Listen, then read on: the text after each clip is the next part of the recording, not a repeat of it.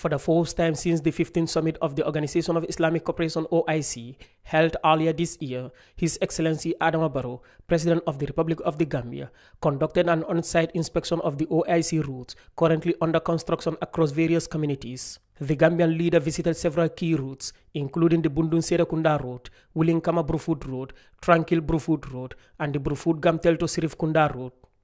Following the tour, President Barrow shared his thoughts with journalists on the progress of the roadworks. Yes, the impression is good. We are in high spirit.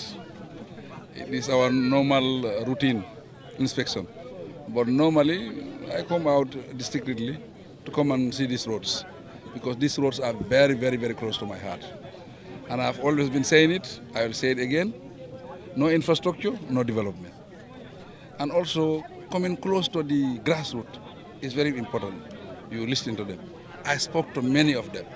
I read their body language. They are very, very happy, but they have other challenges. And always when they put their challenges across, we engage the contract to see how best we can address that, as soon as possible. But so far, I think we are happy. Our target is October. Maybe our next 3 months will be in October. That will be immediately after my holidays. When I come back, then I will be on the road again to see the road, to make sure that we see the finishing. Because we have to do 100% finishing by October. That is the drainage, the roads, the street lights, the furniture. These are not ordinary roads. First time Gambia is enjoying this type of roads. So it's very, very, very important to us. President Barrow assured citizens that his government is dedicated to making a positive impact on their lives. We also assure the Gambian people that with Barrow government, the sky is the limit.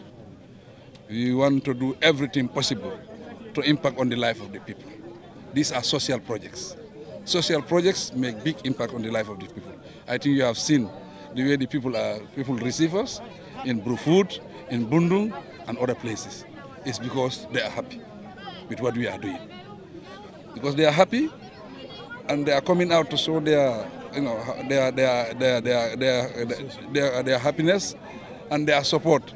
We will continue to do more. That means they are challenging us to do more. They are asking for more, and we will do more. It is not about resources only. It's about innovative financing. That's what we are doing. During the inspection tour, residents of Latrikunda, Savage and Sukota expressed concerns about the quality of their new road, which has been under construction for the past 2 years. As the president's convoy passed by, locals voiced their dissatisfaction, claiming the road was not properly constructed. In response, President Barrow assured them that the road would be properly completed by 2025. It's the Latrikunda Sukota road. It's very difficult to satisfy human beings. That road was not motorable. Years past. I contacted GAMWorks to say do something for these people so that they will have access until when we start to implement the OIC roads. The roads have not started yet. It has not started. We will do the roads, we will do the drainage, we will do the street light, we will do the furniture.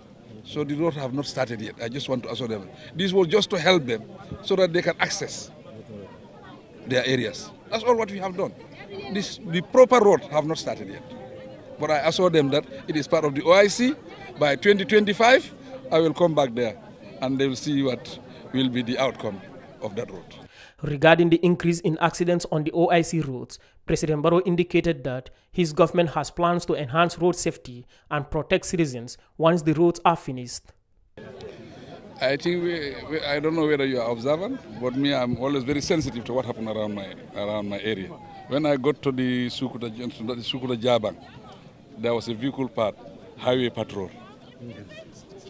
This is the way we are going to protect the road. The road is not ready yet. There are a lot of things that we will be doing. We will be doing, sleeping police, on the road. You see the finishing? The finishing is coming. And we will have special trained police with vehicles, with motorbikes, you understand?